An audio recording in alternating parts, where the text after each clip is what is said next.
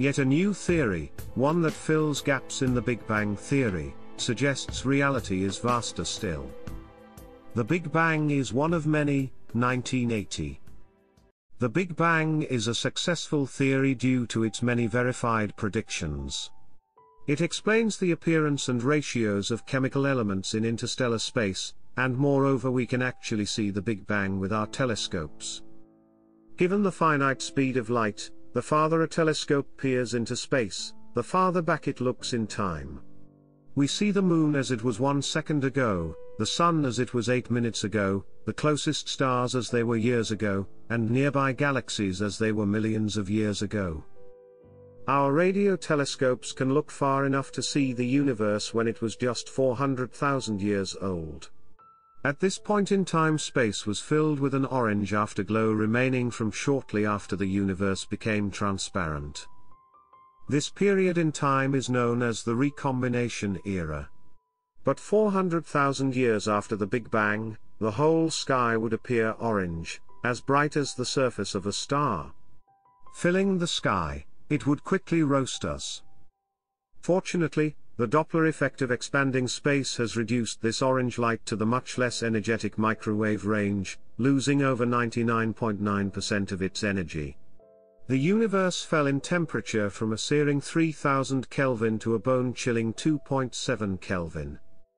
Cosmic inflation. Despite its successes, there were lingering mysteries not addressed by the original Big Bang theory. 1. The homogeneity problem. Why is the background radiation so uniform in temperature? 2. The flatness problem. Why is there so little curvature to space? 3. The monopole problem. Where are all the magnetic monopoles? In 1980, Alan Guth, Alexei Starobinsky, and Andrei Linde worked out a theory known as cosmic inflation. It is an extension to the Big Bang theory which addresses all these problems. Further, it explains why the universe went bang in the first place and why the universe is still expanding to this day. The theory makes a modest assumption, which is also backed up by particle physics, that the vacuum contains energy. If vacuum energy is non-zero, general relativity predicts space will expand on its own. The greater its energy, the faster it expands. In answering the previous questions, inflation trades 4 problems for 1. It also tells where all the space, matter and energy comes from. The only problem left is from where did this little piece of high-energy, self-inflating vacuum originate? Inflation supposes that the vacuum energy was once greater than it is now. So great, in fact, that this high-energy vacuum would double in about a trillionth of a trillionth of a trillionth of a second. But this high-energy state is unstable and can decay, much like a radioactive particle. When the vacuum decays, its vast energy gets dumped into space. This energy manifests as spontaneous particle creation. The thermostat is raised and the temperature of the universe soars to 10 to the power of 27 degrees Celsius. If inflation happened, then for it to be consistent with observations it must have gone on for at least 10 to the power of minus 32 seconds.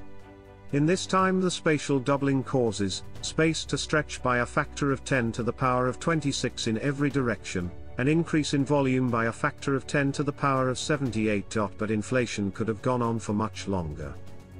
Alan Guth thinks it is reasonable to suppose that inflation went on for twice the bare minimum time. That implies the whole universe is 10 to the power of 78 times bigger than the part we can see. Once the vacuum decays to a lower energy state, the rate of expansion slows. This is why the universe now doubles in volume after billions of years, rather than in a fraction of a nanosecond. Eternal inflation. Observational evidence supporting inflation came in 1992, with data from the Cosmic Background Explorer, COB, satellite. The patterns of variation seen in the radiation are consistent with cosmic fluctuations occurring at all scales of space as the universe rapidly expanded. The rapid expansion of space turned the observable universe into a sort of giant microscope. The pattern of radiation and the distribution of galaxies across the night sky are gravitational imprints of quantum fluctuations that occurred at the microscopic scales when the universe was small. Following inflation, these variations were magnified to galactic proportions. There is, however, a shocking consequence of inflation.